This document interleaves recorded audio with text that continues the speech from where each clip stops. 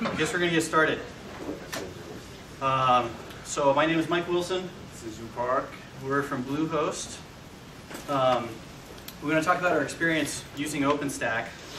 We use it a little differently than, well, than a lot of people think about the cloud. They think about elasticity. They think about all these concepts that are maybe in flight, that are still getting defined. We use Openstack in a traditional hosting environment, so we want to talk about that and how it's worked for us. So I want to start out, how many of you guys here are running Openstack? So we got a couple. Anybody doing like a large installation, a couple hundred nodes? I'm not sure how big ours is actually. I work for Canonical, but we host stuff on it, definitely. Okay. All right. Our installations, I think last I heard we were about 200. 200? Okay. For Canonical as well. Well, all right. Look at that. About time you guys met. So we were in Portland at the Openstack Summit a few weeks ago. I kind of posed the same question. There were a lot more hands in the room. And we kind of went, up the installation sizes. And we went up to a couple hundred, 1,000. That going from a couple hundred to 1,000, about half the room. Going above 1,000, there were probably 4 people with their hands raised. We got up to 10,000. It was us and Rackspace raising their hands. We got up to 15,000, and we were raising our hands. So what we found out is we're kind of nuts. We're one of the largest in the world that's known publicly. So anyway, we want to talk about it. So this is what happened. About 8 months ago, Spencer, my boss, that's my boss right there, he comes and talks to us and he says, hey, so our parent company is making an acquisition. And I can't really give you any of the details, but we need to be prepared for it. So he gave me some basic guidelines. He says right now, where we're running about 2,000 servers, we need to be running at 10 times that. And we need to be around 20,000 nodes. Obviously, this is going to change the way that we do things. We need a management system to take care of all this stuff. We need to be able to go out, plug hardware into the data center, and it just needs to come up. We can't mess with it. It needs to come up all the time. Also, it's in our future to probably be in multiple data centers in multiple geographic locations. So we needed to consider that in the design. And we had about 2 months to come up with that. Stressed me out a little bit. So we kind of came up with some high-level requirements. We wanted centralized management. We didn't want this to be all over the place. We wanted it to be horizontally scalable. That was like the ideal design, so we could just keep adding more hardware, more services, and it would take care of our load. Of course, we needed abstractions for physical and logical deployments of device and resources. We really wanted to be involved in an Openstack or an open source project. Spoiler. With lots of momentum, lots of support. So really what we were looking for are a lot of typical cloud features that people go for. Really ease of provisioning, ease of imaging, migration, etc. So with an eye looking forward to a future cloud offering, we said, well, Openstack is the answer. It's the platform out there that everybody seems to be going to. It's structured very nicely. It's going to scale. We put our bets there. We said Openstack is going to rule the cloud world here in the future. So again, just talking about our scale. Today, I think we're just a little over 17,000 physical servers. Most days, we're adding hundreds of nodes. We're kind of, again, we're a different cloud because our tenants they don't necessarily know that they're on a cloud. They have a public network interface like you would expect in a shared or a dedicated hosting environment. So they're directly attached to a public interface. We still isolate them, kind of a unique requirement. Like they still need to be able to talk to each other, but they can't see each other's traffic. They can't know that they're on the same network. They need to feel like they're isolated. Private networking is something that's coming down the line. So some of our components that we're using, we use the normal Nova components that everyone would expect. Oh, by the way, how many people have never even, I guess, how many of you are getting an intro to Openstack right now? Okay, so some of you. So just some of these components, the Nova components are more related to hypervisor and I guess more of the compute type things. It does a lot of things, but it's more focused on hypervisors. Quantum is the networking abstraction. It's a new network abstraction. There's still not a ton of people using it. but we're using it because it supported OVS and OpenFlow out of the box pretty well. Another thing that's a little different about our deployment is we're using Cupid for our messaging system, which was maybe a bad choice in retrospect. And we're using MySQL for our database backend. Does anybody have any questions about any of this? What would you have used instead of Cupid? I'll talk about that more later, Okay. but probably something that is a brokerless setup. What hypervisor are you using? We use Lizard with KVM. Okay. I was going to ask, why did you use Cupid over what most people use with RabbitMQ? I'll also get into that, Okay. so we'll get you there. Okay. Anybody else? So I want to briefly talk about kind of the scalability and stability issues that we had. We also made some significant changes to the Open vSwitch plugin for Quantum. I also want to talk about our operational issues, things that we've had to learn, all these lessons that we've gone through and pain that we've gone through. And then we'll have a short wrap up with some of our conclusions. So another thing that we found out when we went to Portland, we kind of suspected this, but really Openstack is, while it's designed to scale, the limitations that are in there by the nature of how the software is written, you really don't get above 1,000 nodes very easily. There are a couple components that just don't scale up, that probably have to be changed. For example, the messaging system, whether you're using Cupid or RabbitMQ, very difficult to scale it up beyond certain points. Their model for scaling, what the AMQP people will tell you is that you need to start federating and routing messages around. And yeah, that sounds really nice, but it's really complicated to do at a software level, and OpenStack has no support for that. I don't see that in its future, well, at least in the near future. The database backend, I think most of us here are familiar with scaling issues there. We also have some very heavy APIs. When a lot of the development happens, these people are thinking of hundreds of rows, thousands of rows, instead of millions. Or, you know, people didn't believe me when I told them that we were allocating /19s and 18s. They're just like, "What? You're lying." And, no, we're not. We really are. So, but there's no simulator. There's no emulation to kind of plan out your scalability or to test it, like there is in other cloud platforms like CloudStack.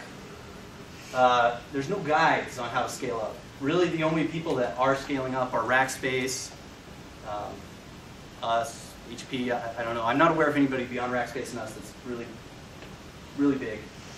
The error messages can be super cryptic. Usually, you'll get a stack trace. So what this boils down to is, if you want to run OpenStack at this point, you need to understand the code very well. Like, you need to be able to read those stack traces. You need to understand what went on before that stack trace was even thrown. And that's getting better, but I think that's unfortunately still the reality of things. So as far as what we did to make things easier, we really needed a service ping. We really needed to know when Nova Compute or Nova Volume or the APIs or whatever was down. Because of the way that Nova switches task states.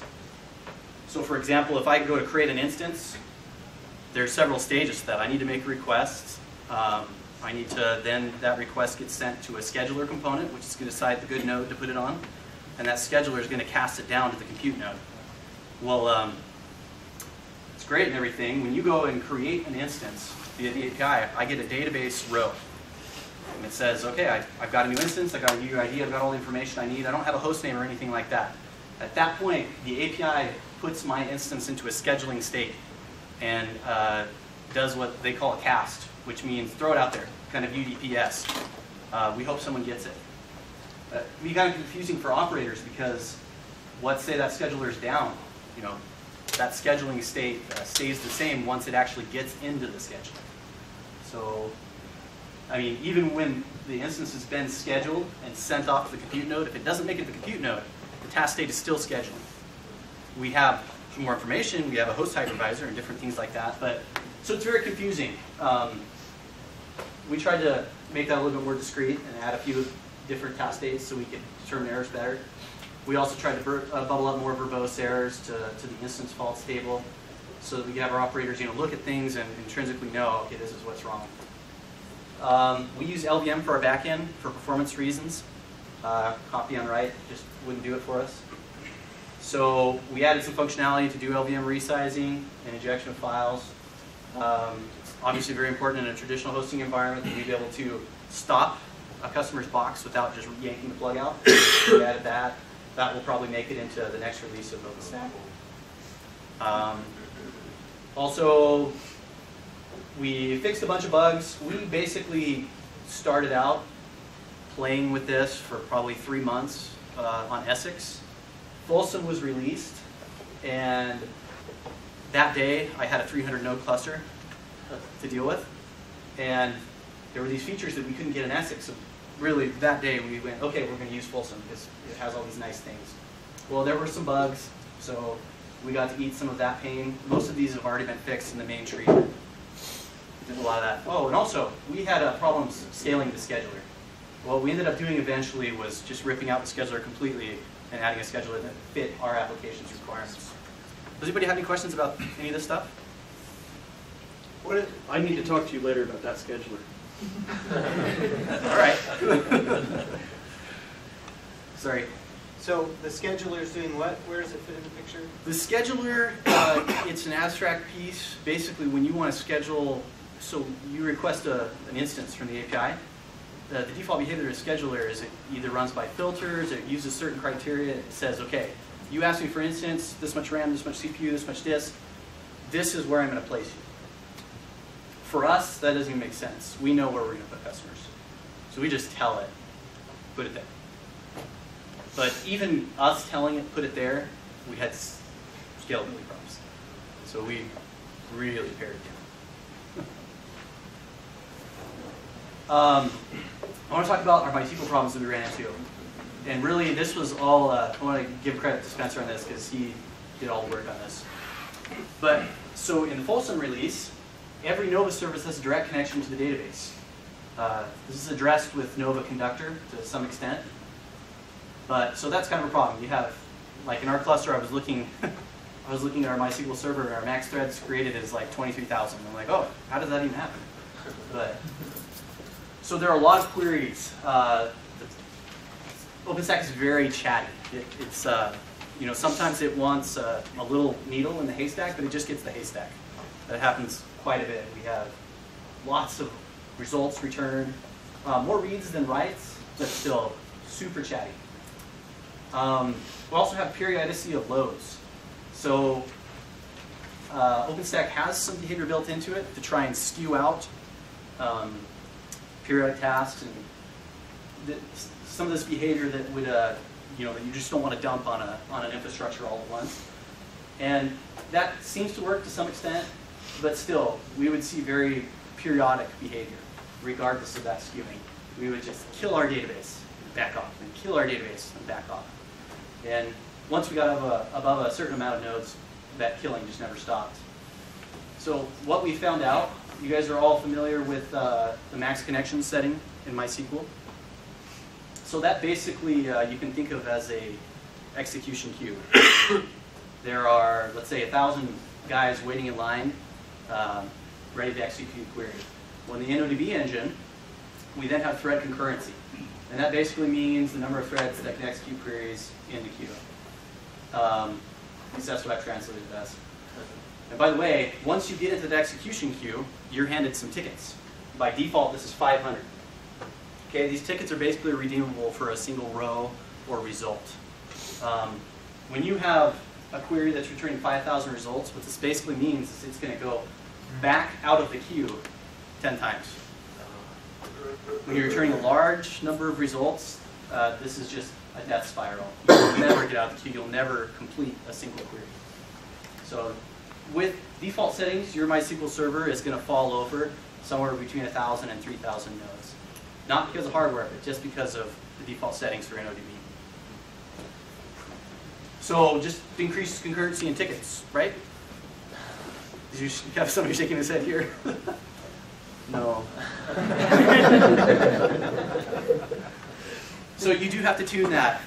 But for whatever reason, like maybe this is a bug, maybe this is something that we don't understand or it's undocumented, but we still see threads re-queuing, even with just an obscene amount of tickets, an obscene amount of thread concurrency.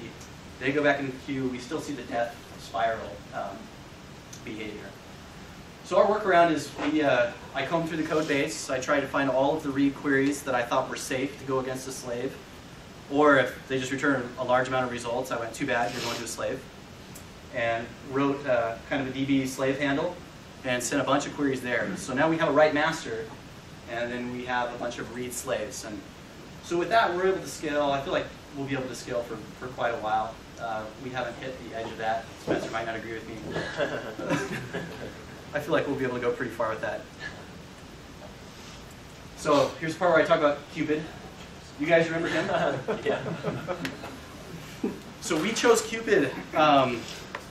We were totally new to AMQP, to messaging systems, and so we went out there and started looking at technologies. And Cupid was, in benchmarks, it looked really good. Reading operations manuals, it looked like clustering would be a breeze.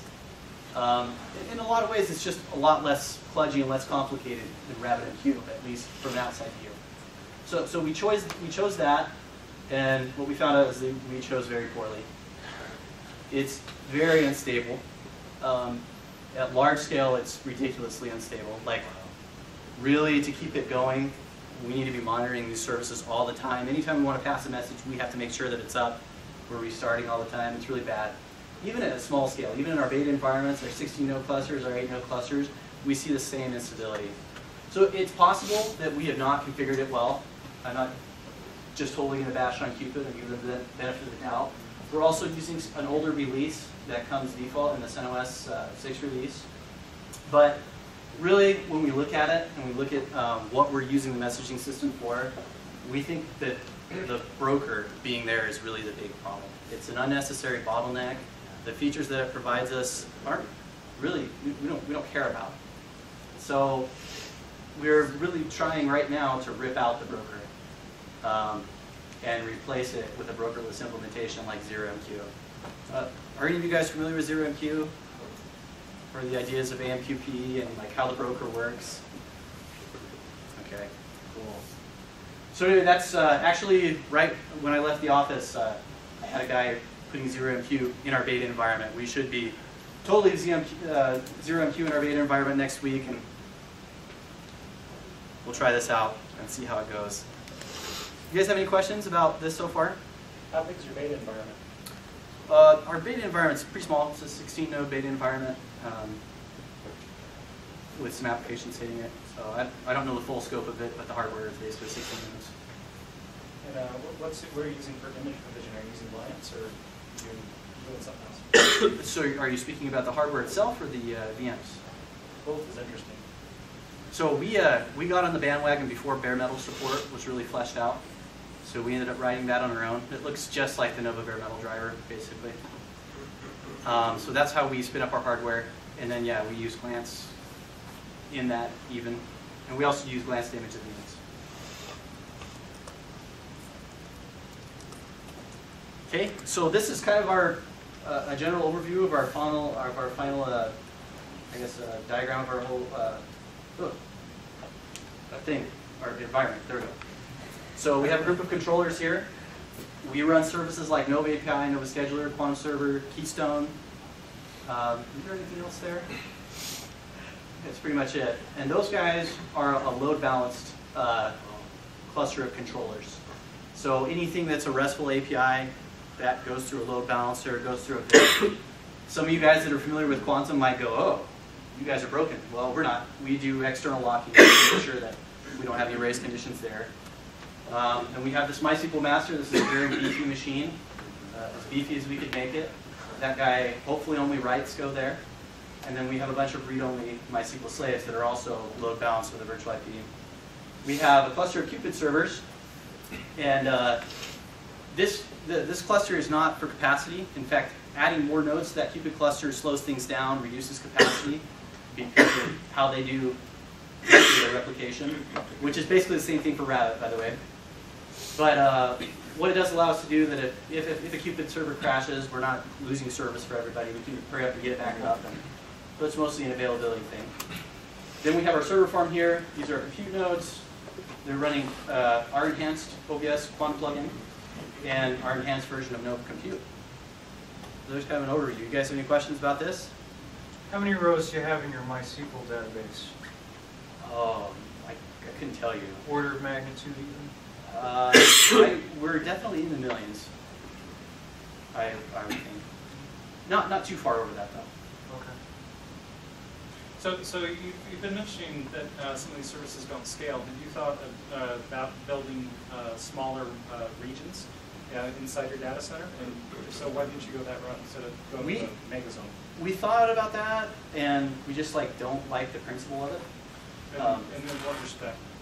The reason, okay, so the thing that you have to do that right now in Openstack that really works well, you have zones that kind of makes you silo off into different control clusters, right?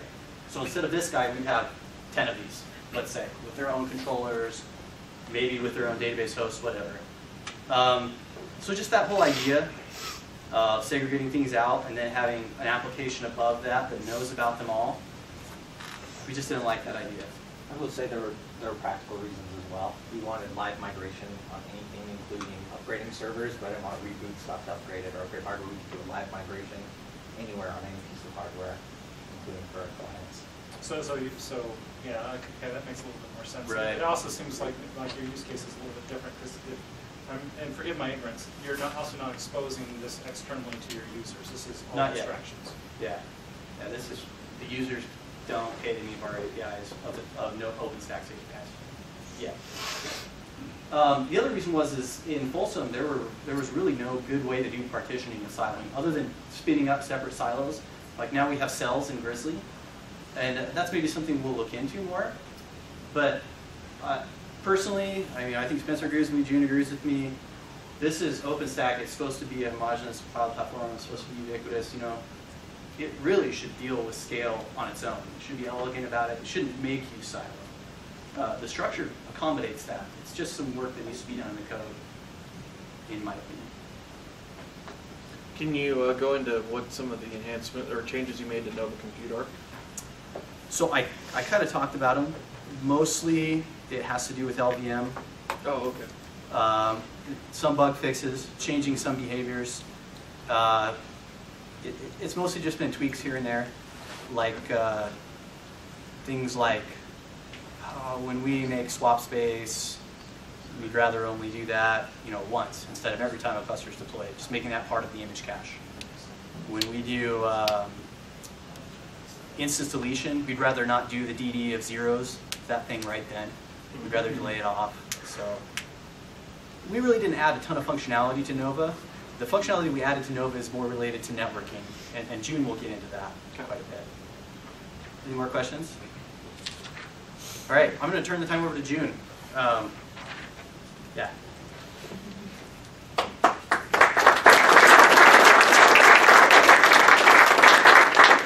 So before actually joining, Bluehost last year, I was involved in other type of actually cloud platform development, actually using Openstack.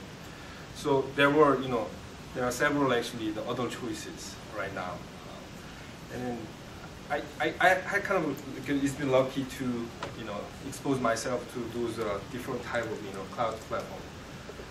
Openstack compared to actually OpenStack is kind of really mature in production quality there, with some limitation. OpenStack I think is more open to real whatever the available actually technology and structurally. In many ways it's better, but unfortunately it's not mature enough for live production. As Mike just illustrated all this issue we ran into, basically like a lot of the scalability and then instability issue, we struggled a lot actually. So while we struggled with those problems, another critical component we have to address is actually network abstraction layer. Openstack actually has really good abstraction layer for live, really for live production quality. Versus OpenStack didn't have. They barely started to provide new concepts like quantum, And then we chose this one because anyway it's better than previous whatever the module, nomad network, kind of component. But unfortunately, we found also this module itself is not enough for our live production at all, and then there is some critical design issue. So main problem is that actually the design is not really API around. So just apparently it seems like there is an API, but internally only just the limited database item, and then still nobody compute to do rest of some things. That is kind of messing all the things internal workflow. So our approach was basically, we thought that actually the Open vSwitch quantum plugin is going to be probably a powerful tool to us. I'm going to talk about a little bit about the Open vSwitches shortly. Okay? So what we decided is, okay, let's add more intelligence into the existing OBS plugin. And then also sometimes we need to optimize API. Some API is horribly heavy. And even though we found the design issue here, but we didn't have enough time, so we just accepted that the bogus design, but we just focusing on the adding necessary feature we needed to actually have. So let me have just a little bit introduction about the Open vSwitch. Basically, this supports OpenFlow. Right now, OpenFlow version 1.0. There are more advanced specifications already done, and then there are experimental stage. And then I've seen recently some of switch providing even higher version of OpenFlow, like HP switch or some of switch recently. Mainly designed for supporting the various type of hypervisor, including KVM. It has been merged officially into mainstream since Linux 3.3 as a replacement of the EV table, IP table, or Linux bridge. So it's it is kind of a superset of those are actually modules. So basically, it is consisting of two components: filtering rules and associated actions. So we can do a lot of stuff. We can do anti-IP spoofing, and then we can do destination MAC address filtering, layer 2 or layer 3, any layer we can just do it. It has its own QoS system, or we may just use external existing TC, traffic control. There are a bunch of actually, OpenFlow basically is the people think is going to be future. Well, I don't know, but it is very important component for software defined network (SDN).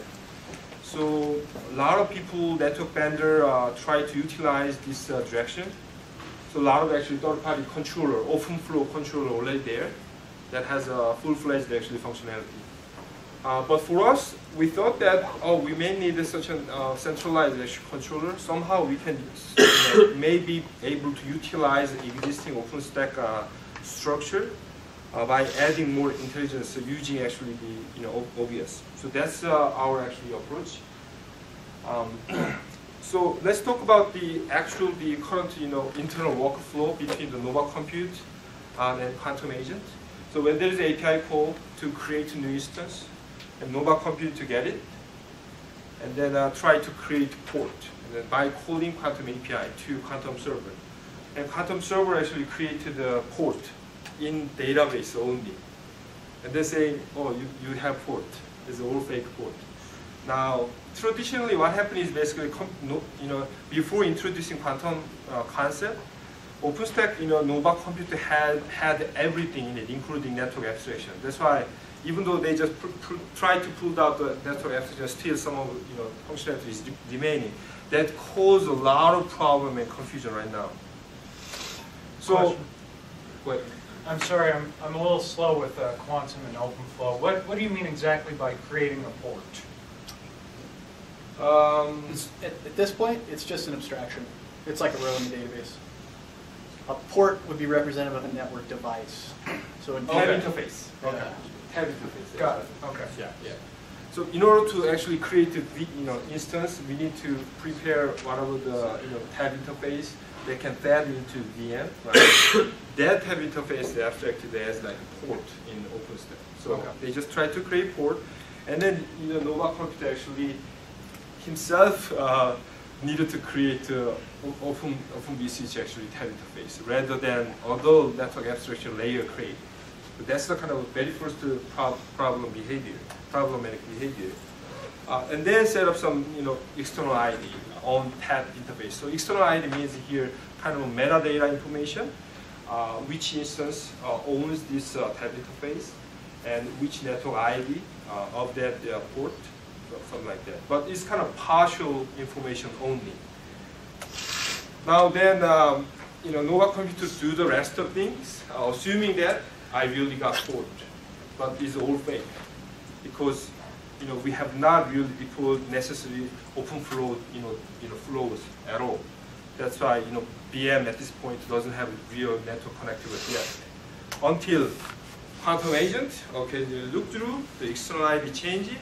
If somebody change, in this case Nova Compute, change the external ID, then okay, I got something that needed to be done. So call again API because it's partial information only. I need to get full information and call again redundantly or unnecessarily, and then modify external ID as is, and then finally deploy the OBS flow and then real flow happening. So this pattern is completely implicit communication. That's the bogus pattern, and definitely any OpenStack submit. I think they recognize our comments. So they change actually direction for the rest of actually Grizzly. Really, what is it? Havana. Yeah, Havana. So I think hopefully they can get done better this way. Okay, so here's our Bluehost Inesto OBS content plugin. We have a very unique kind of a requirement. Right now, actually, we focus on one zone, but definitely we need to, address multiple data center issues later. The one unique requirement is basically we have to provide direct public interface to VM without using any native technology. The thing is that the current OpenStack somehow enforced the customer use only the netting for dealing with actually public IP address. So that's one problem actually initially. The other thing is that even though we would like to directly provide public IP address to the VM, but they shouldn't see each other. Only is allowed actually when they really talk to other VM through public IP address, then we have to allow that. So it's kind of appeared to be conflicting requirement initially. And our approach is that, okay, why not just utilize existing OBS plugin that is already fully distributed? Because the OBS plugin agent are already running on every computer node. So we thought of developing also the concept of a distributed open flow controller rather than using a third-party controller right now. One of the important strategy in terms of finding the better solution for us is finding a solution that does not use any VLAN tag. Because as you know that VLAN, once we start to use VLAN tag, and then we're going to just tie to that the limitation of 4K. So since we already have like a 16,000 physical node, more than that, and we cannot even start right now. Already we just exceed that number. So we just try to find any solution that does not use any VLAN tag. If we can find it, we can just use it. That's all. But some cases we may not be able to find without using any tag concept. Then jump to that other type of protocol that has at least a 24-bit ID rather than 12-bit as in VLAN. So like a lot of protocol existing already QinQ and VXLAN, GRE, all those actually protocol already has a 24-bit, which means that 16 millions. So it's going to be enough at least for several years. Something like MPLS work better in that situation, or well, doing label switching? Or? Yeah, that's one thing, but we still try to find. We haven't gone down that road. Yeah, Really. Gotcha. caveats though here, as I said, we just accept the existing bogus design. So still no API around design. And we don't use any kind of fancy concept of virtual appliance as in CloudStack. CloudStack has utilized this kind of virtual appliance concept, basically just to spin up only the dedicated VM that handle all this network abstraction layer, including netting or firewall, load balancing, everything. But OpenStack, I don't know. I think they probably started to utilize this kind of approach. And then while we working on this obvious stuff, because we manipulating very low level network devices, there is possible potential network, so it's very hard to track down sometimes. But anyway, we just find them. So these are the all new features we added: anti-IP spoofing, and then multiple IP address per port, QoS, optimal intra-traffic flows among VMs. So I'm going to give the actual detailed level of algorithm we've done using OBS flows. By the way, we already actually shared all this source code with the community. We probably continue to do that. Even though we couldn't follow their official process to contribute, we just had our own stuff. But we're starting to actually officially follow their path. Anyway, this is kind of originally given implementation of quantum plugin. So they utilize actually tag, as you can see, like they assign different tag for different VMs. That way they can differentiate the network. They create actually pair of these virtual interfaces. It's kind of a tunneling pipe. It's kind of patch port in GRE. Like if we inject packet and then automatically pass to this guy. And then this is a physical interface to that. And then this left side is integration bridge where the VM's tab will be connected to.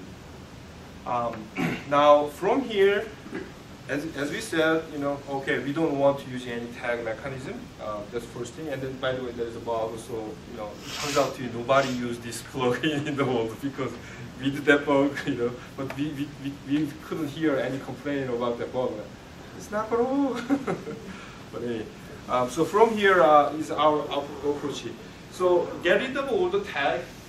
We just deploy the OBS flow that understands the targeted MAC address for the VM. Because each quantum plugin already know that what is the associated MAC address for each VM. So deploy the nicely, the matching actually the OBS flow for incoming packet. And for outgoing packet, we can also deploy the QoS.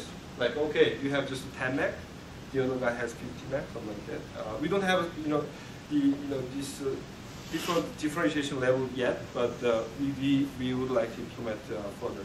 But right now it's global, it's kind of fixed. So like a 10 MAC or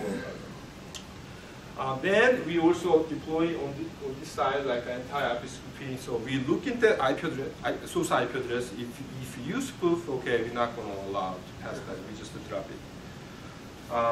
So this one, let's say VM1 try to talk to VM2 through public IP address. Then we need to revert back that packet to inside the host again. So we newly introduced the concept of loopback port here. So another pair of actually virtual interface. So when there is a packet coming out from VM1 and then look at the target MAC address, okay, I know this MAC address is supposed to be VM2. So we revert back through that new actually path and then just send you out to the VM. So this is basic structure of our the OBS plugin. Now I'm going to talk about some of the operational issues we ran into.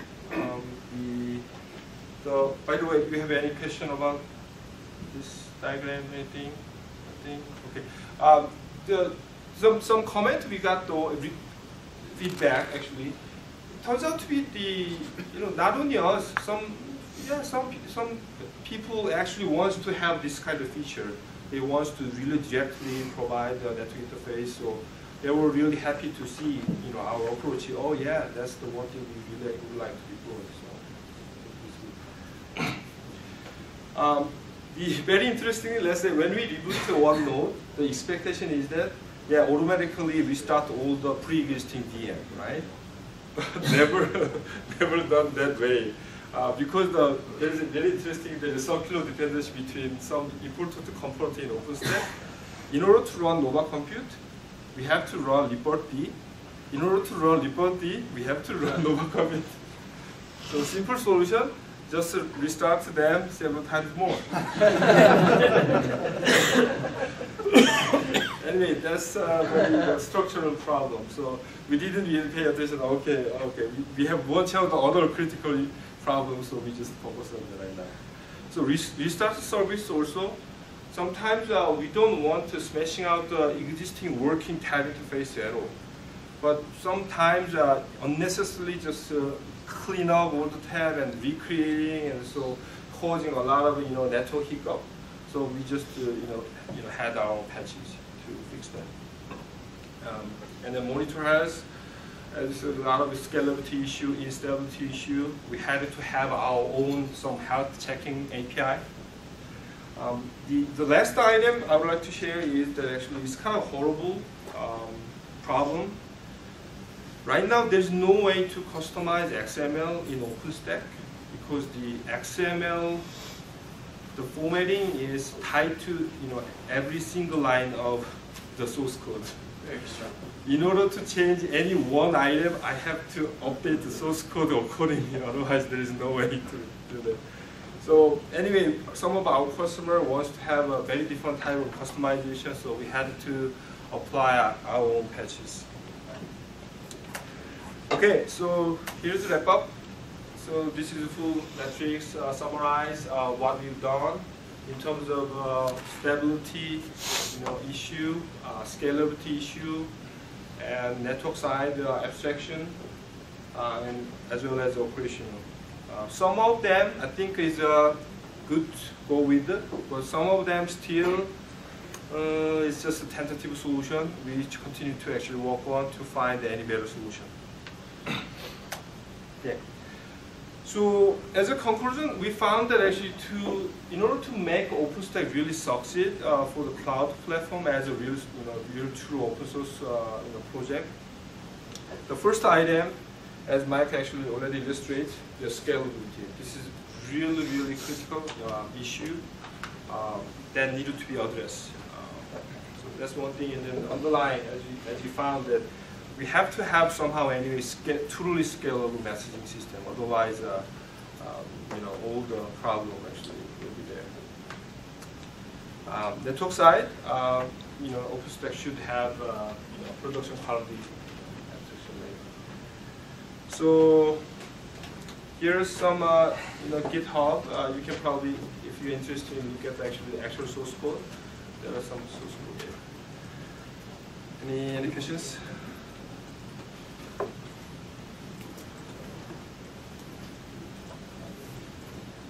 I think he was first.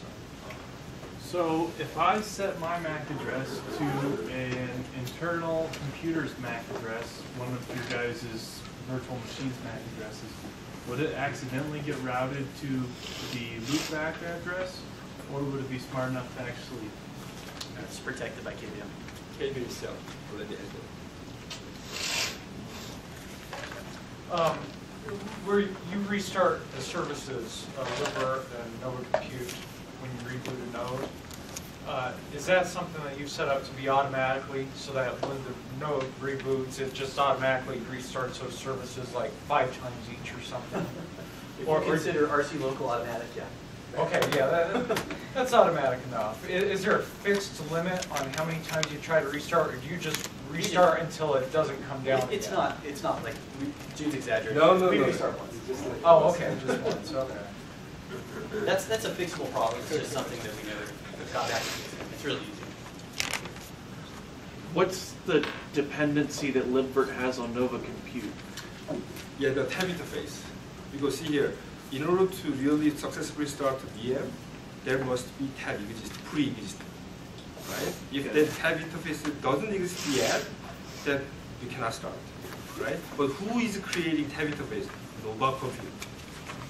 But in order to run Nova Compute first checking the libvirt daemon is running. Oh, it's not running. I'm not going to start. You know, okay. Any other questions? So it sounds like you've massively changed Folsom. I wouldn't say massively. Some areas, yes. Very different. So are you looking at going to Grizzly, or does it have anything promised for you? We'll see. We'll make an intermediate step, I'm guessing, before we go to Havana. Yeah, Spencer's going to argue with me there. I think we'll make an intermediate step, but like Grizzly doesn't provide a ton of new features for us that we want. Havana's going to provide a ton that we're going to want. Probably reintegrate with Havana and just So you're pushing things upstream as you go, I guess? We finally are pushing more things upstream. We got like one patch into Grizzly. We're doing a couple pieces. We'd like to do more, but really the guys that are developing are me and June, and the guys that are running things are me and June. I mean, that's not completely true. We have a whole staff of operators and everything, but really when things are broken, we got to fix it. So it's hard to contribute right now. With Openstack, I haven't really looked into it too much. Does it offer the ability to provide your customers with things like their own virtualized router instances or switch instances or security device type situations that are hosted in software where they can use?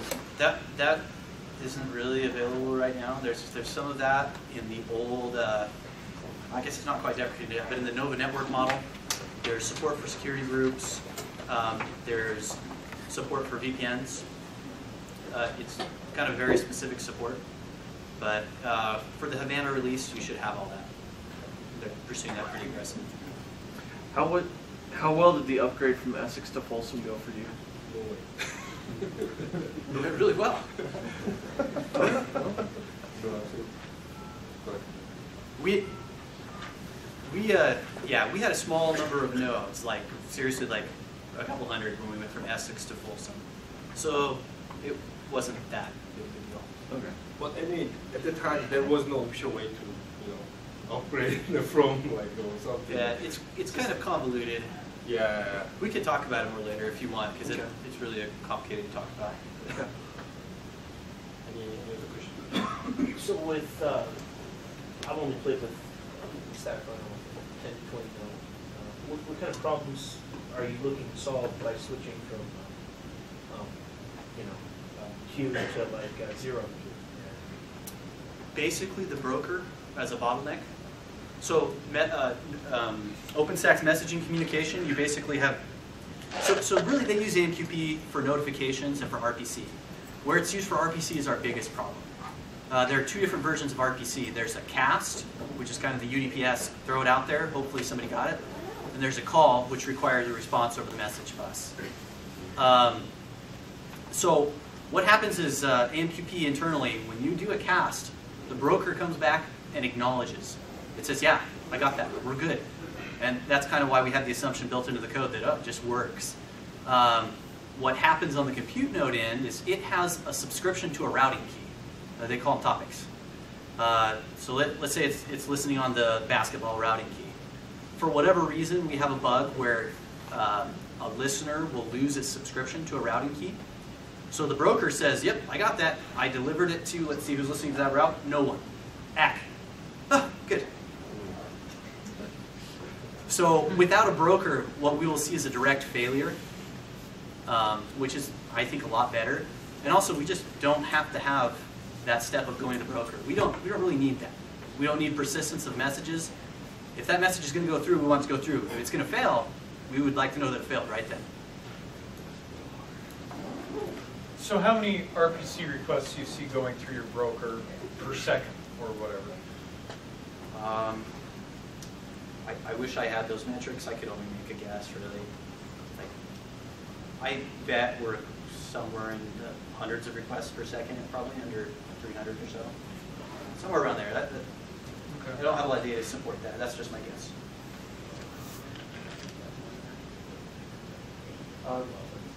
Quick question. How are you load balancing your controllers? Because you've obviously got the model of one bigger dome.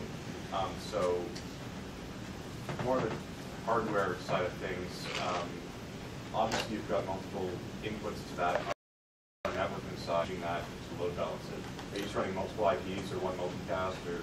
So we have a single VIP, Okay. virtual IP. It's actually we're using not OpenBSD, heaven forbid, FreeBSD. Oh, come on, that's good. Sorry, anybody that's an OpenBSD fan. But. So FreeBSD has a little package called RelayD. Okay. RelayD works pretty good because it has carp integrated. Yeah. Unlike Linux carp, Yeah. it really does do true VRP, true failover. Okay. So that's what we use. It's super simple. It's just round robin. So everything gets routed to the VIP, and then from the VIP, we do DSR load balancing. Are you guys familiar with DSR? DSR is direct server return. Basically, we don't do any natting or anything like that. It's MAC substitution. So the SYN goes to the load balancer. The rest of the session goes directly to the node. Sticks to it until the TCP session is done. All right. Okay. All right. Thank you all.